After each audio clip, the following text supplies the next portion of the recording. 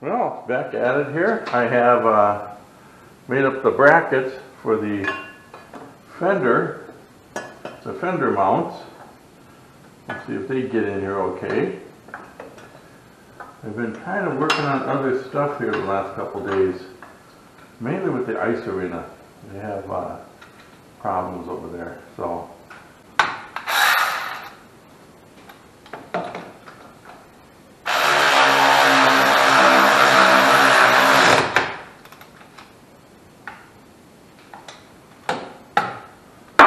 That's a handy tool.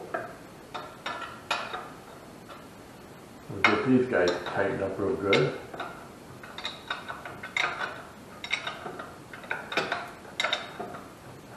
And I came in yesterday and did these and got them powder coated. So they're ready for the final step. This is all I got left on this until my painter comes back.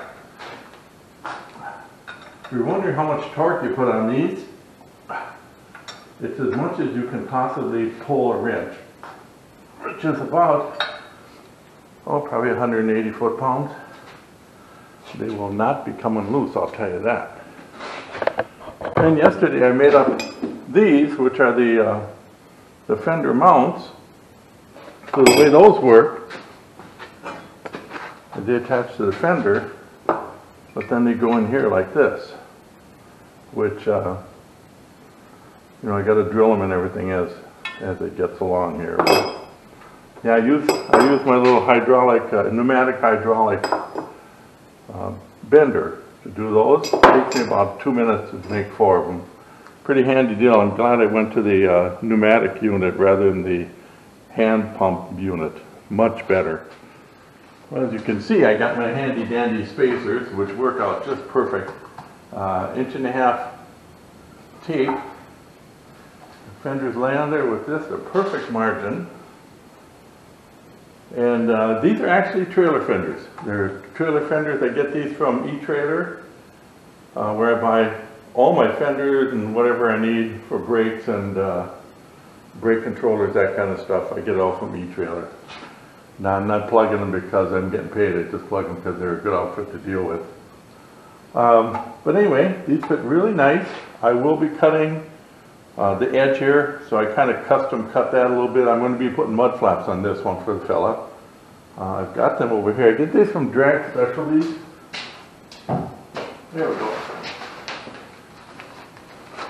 So these are the ones I get. They're actually the rear mud flap. I think these are for Harley Davidson. So I buy a pair of them. They're kind of pricey, but they work out really well. And I don't use the screws that come with it. I throw them away. I use, in this case, I'll use chrome-headed acorn nuts. It just looks much nicer. So I'm going to go ahead and get these guys ready to go here. I should have, these go really quick. This should work out really nicely. I got to kind of cut an angle on this because this sits up in here like this. And it actually welds to this edge and up in here. So it doesn't put stress on this edge, because if it did, if I just welded it right here, this would fracture pretty quickly. You'd see a lot of stress cracks and stuff. So I end up cutting this off here so that I can weld it back in here, so it gives it a lot more support. And then I also, there's 2 bolts that go in here, but then I put a self-tapping screw down here. It relieves a lot of the stress on this joint right here. I've actually, and this luckily only happened to me, but I had my own bike, it broke right here, and this angle actually broke. I've never had one of these break, so pretty tough stuff. This is a 1/2 inch by 1/2 inch cold rolled, so it's pretty strong. So we'll see how we get these to fit in there.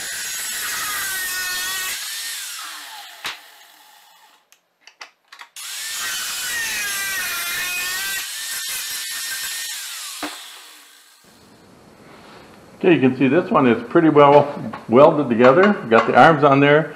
Got my little curve here, which I use this specialized template here to draw. So this one here, I just have to cut this and clean that up, drill the holes, and she can go in the powder coated oven. So that one is pretty much done. That didn't take long. And we'll go over here to the one I'm working on now. So the first thing I do is I measure back 9 inches, draw a line, and I get it lined up with the mounts and just put a little line there, because I'm going to cut a notch in here for these to fit into. So we'll get that done.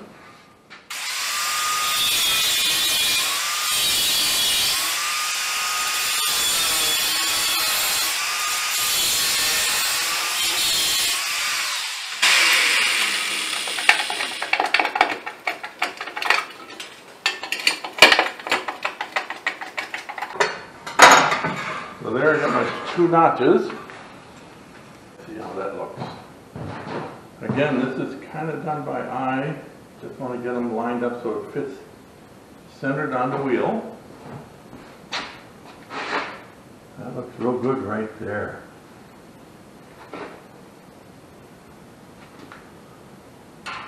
But I see something I don't like.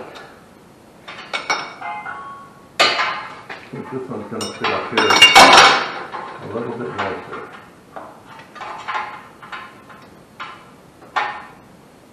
Yeah, I like that better already. One was too short and the other one was too long, so you switch them back and forth until you get the right fit.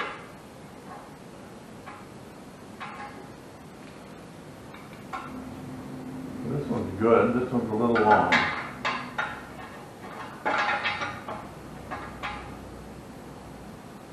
I'm going to take a 1/4 inch cut off of this, and oh, that's perfect.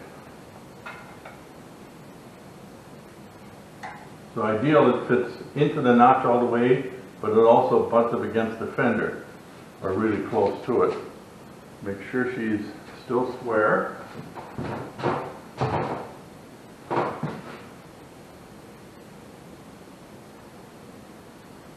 That's good right there. We'll go ahead and spot that one.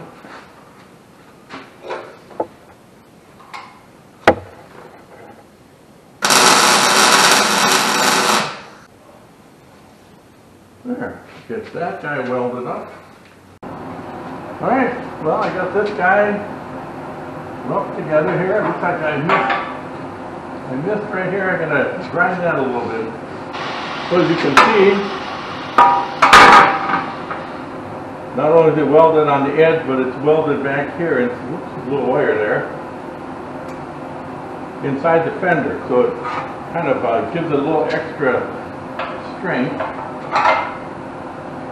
And I've got the arch on here, so I'm going to go ahead and cut those off, both fenders, get them ground nice.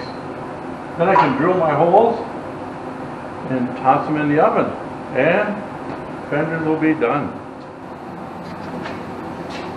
So I ran it through the plasma cutter and got it pretty well roughed in.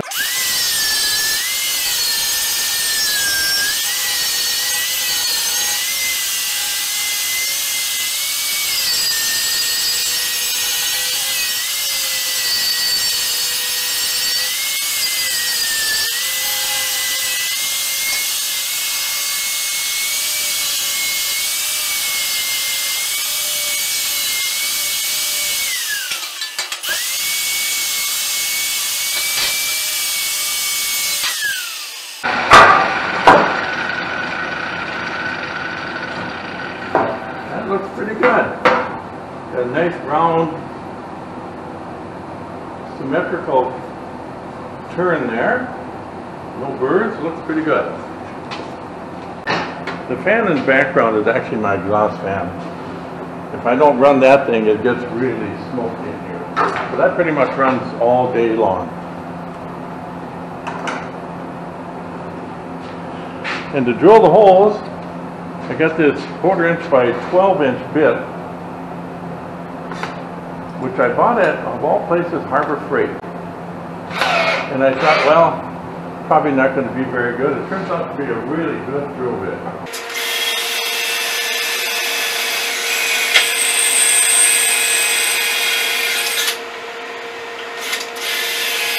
So this one's done.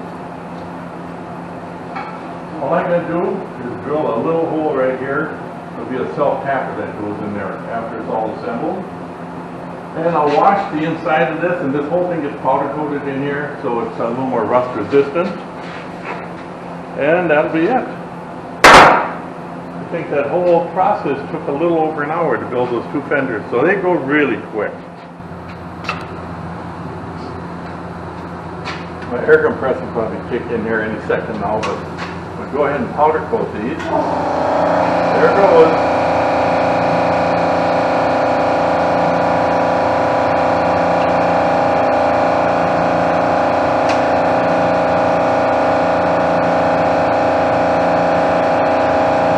One of the big reasons I bought this powder coating system was my other one, spraying this kind of powder, the powder wouldn't stick. It would just run into the valley, which was really frustrating. I had to preheat, or what they call hot block. And do hot blocking, where you heat the fender up so that when you spray it, the powder actually melts right onto it. I don't especially like to do that. This one here, I can control the voltage and the amperage. I think I'm running 52,000 volts and 109 microamps.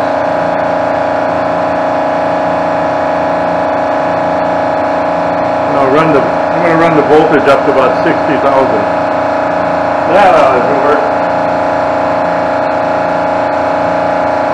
So give her a good coating.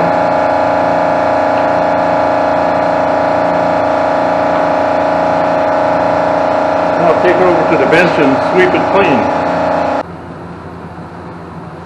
Now this is a satin powder I'm using. I get this from Prismatic. And it's a little different than what I had expected. You know, normally the powder has got a smooth texture. This has actually got kind of a, I don't know, leather-like texture to it. I kind of like it. It's a little different. But it surprised me. I didn't really expect it to be that way. But, you know, it gets the job done. And I think it goes on a little bit heavier than the flat that I was using. I started out with high gloss, and then I went to flat, and now I'm at satin, which I think is much better. And as you can see, it's a pretty quick process.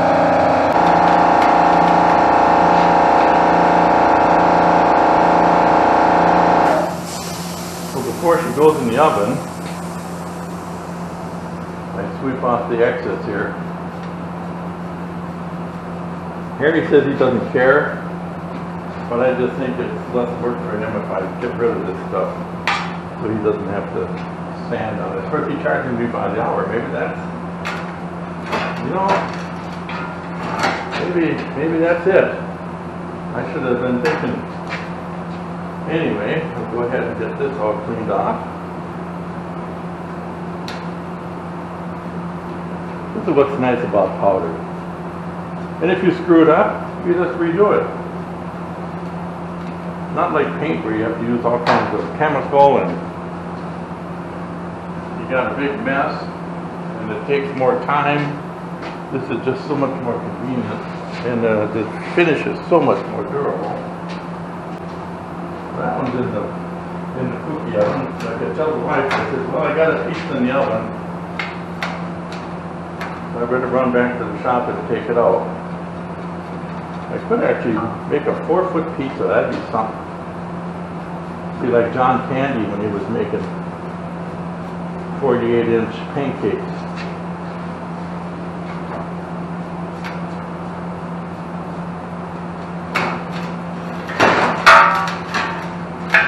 As you can see, the powder sticks pretty good. With that other gun, if I would have done what I just did there, all that powder would have just went right to the middle. This is pretty well bonded. And it's just static electricity is the only thing that holds the powder in place. So cookies are in the oven, sitting on a little rack there. 400 degrees, we'll let them cook for about a half an hour.